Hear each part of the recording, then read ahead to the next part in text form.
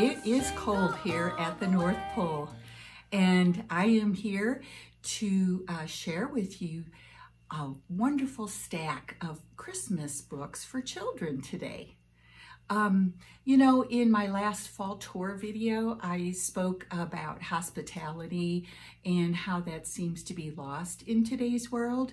And you know, we have our children who love their electronic devices, and let's get them away from that and actually spend time with them and with your family. That's what you can do with the magic of books. So I have a lovely selection because, you know, I am a children's librarian, and I have favorites that I have read to my students over the years. So I really am excited. These books you can find either at your public library, bring them home and read them to the children in your lives, or you can purchase them and give them for a Christmas present, because you know our children get so many toys at Christmas time. Let's give them something that they can save and really remember. It will be a memory that will stay with them, that cozy feeling of snuggling with you and reading a wonderful story all together, either with one single child or gather them with you in bed at night and read them a book. Oh my goodness, their little rapt faces will make you so happy. So let's get started on my list of books. I'll take off my gloves and reach over here and start on my selection of books. The first one that I have chosen is called The Legend of the Poinsettia. And this is a book written by Tomie DePaola.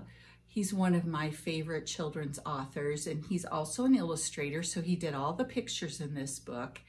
And this is a story that takes place in Mexico. It's a lovely story of Christmas time and how the poinsettia came to become a Christmas flower. So this is really great, and your children will love it. My next book is set during the Harlem Renaissance, and this book is illustrated by another one of my favorite children's illustrators, James Ransome. The author is T.E.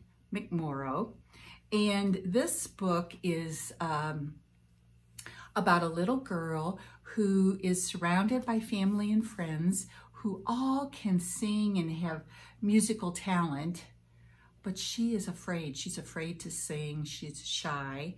And it's the story of how she overcame that with a dream about the Nutcracker suite. Wonderful story and beautiful illustrations. Let me just open this book and give you a peek. There's all the toy soldiers in the Nutcracker. Okay, so that's a great one to share or to purchase for that special child in your life. This is a great book that I got last year at Walmart, actually, and it's called God Gave Us Christmas. And this is the story of the birth of baby Jesus, and it's told through these polar bears. A polar bear mama telling the story to her little baby. Lovely story and simple for your younger children to understand. Then another favorite, I guess they're all my favorites actually. This one is called The Wild Christmas Reindeer. And this is done by Jan Brett.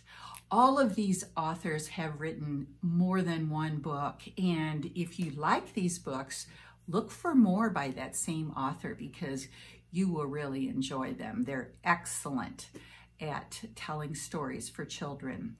This is a story of a little elf. Her name is Tinka, and how she prepares the reindeer for Christmas Eve and Santa's journey all around the world. So this is a very, very fun story.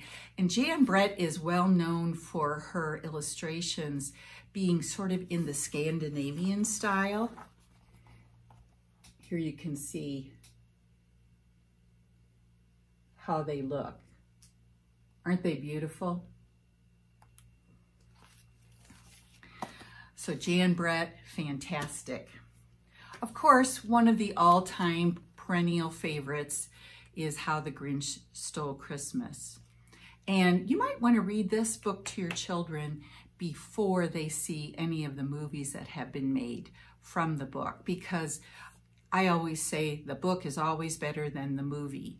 And, you know, if you read this first and let them really savor and enjoy this wonderful story, and then they can also enjoy the movies. Another one of my favorite illustrators of all time is Jerry Pinkney. And this book is called The All I Ever Want for Christmas Doll. And Jerry Pinkney and Patricia McKissack.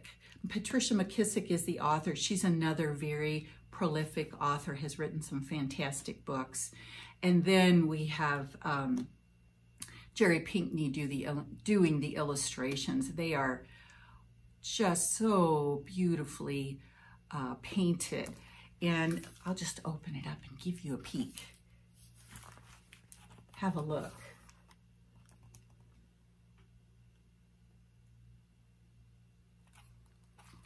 Aren't they gorgeous? Now, Jerry Pinkney is a multiple-time award-winning illustrator. And this is a lovely story that takes place during the Depression, when, of course, everyone was poor. And in this family, they have 3 little girls. And the one little girl, she wants this doll that she saw like in a Sears catalog, I think. I saw a picture of it and she wanted it so badly for Christmas, and Santa brings one of those dolls, and the 3 sisters kind of have to work out how they're going to share that doll and who it's going to belong to and so on, and still have their sister love together. Okay, what's next? Oh, this is a fun animal story for your children who love animals. This is called Bear Stays Up, and it's written by Karma Wilson. And this is actually a series of books about this bear. They're really cute stories, and Bear Stays Up is about how his animal friends help him to stay up at Christmas time, you know, so he can enjoy Christmas with them, since bears normally hibernate in the wintertime. And it's a really sweet little story with lots of cute little animals. Here's Bear with some of his animals. And they're all good friends and they take care of each other. Just all of these stories are wonderful stories about friendship or family and being kind to each other and compassionate. I love having that as part of the literature that our children are hearing and enjoying and learning from.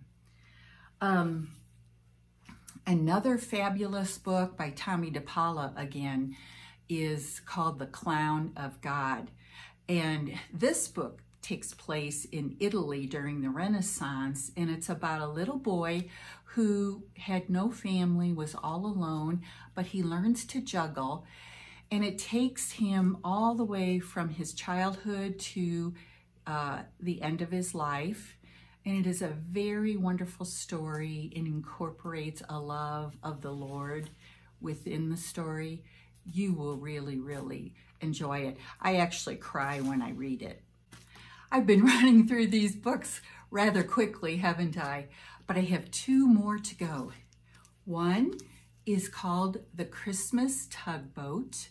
And this book is illustrated by James Ransome, who I mentioned earlier.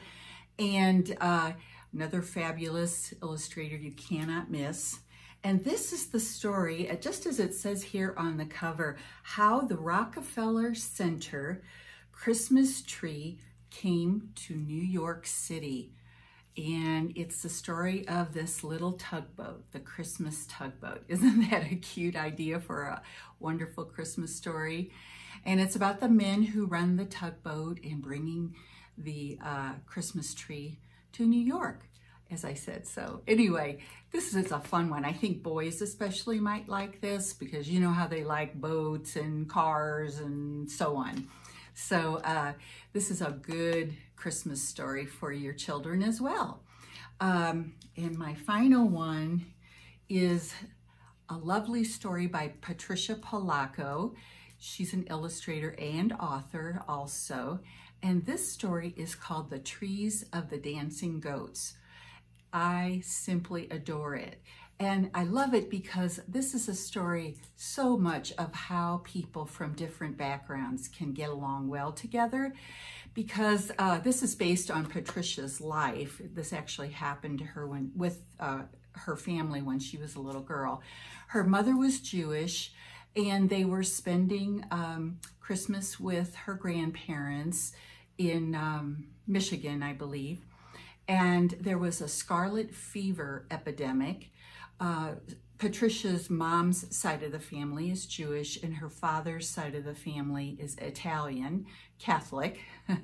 So that's a mixture. But this year they were spending it with her grandma and grandpa, who were Jewish, and they were preparing for Hanukkah. But all of their Christian neighbors got sick with this scarlet fever epidemic, and they were not sick. So they helped their Christian friends celebrate Christmas and have a Christmas tree. I almost forgot one last book. It is called Christmas in the Manger, and this is a very simple story of the birth of baby Jesus. And what I like about it for your youngest children is that it is a board book. So, you know, those are always wonderful with your toddlers, preschoolers. But it has a very, very simple story telling about the animals who visited baby Jesus and the whole story, you know, the wise men coming and so on. So this is a great book, and I did find this one on Amazon. So we have a wonderful selection for you all to share with the children in your lives. And I hope you will do that because, you know, that is just, I can't describe to you how wonderful it is to see the engrossed expression on children's faces and their little smiles and just their enjoyment of a really good story. So some of the books that I showed you today are for a little bit older children, you know, more upper elementary, and some of them can be enjoyed by younger children, third graders, second graders, and so on. And then we have a couple for more preschool age children. So I really hope you go out and take advantage of this type of gift for the children in your lives and share with them that love and that warmth and coziness when you've got them on your lap and you're reading them a very beautiful story. Please do that. You will be so happy spending time with your children in this way. So till the next time, and don't forget, subscribe. I have more coming up. Lots of Christmas videos that are planned and will be coming soon. So now take care and enjoy the rest of the fall.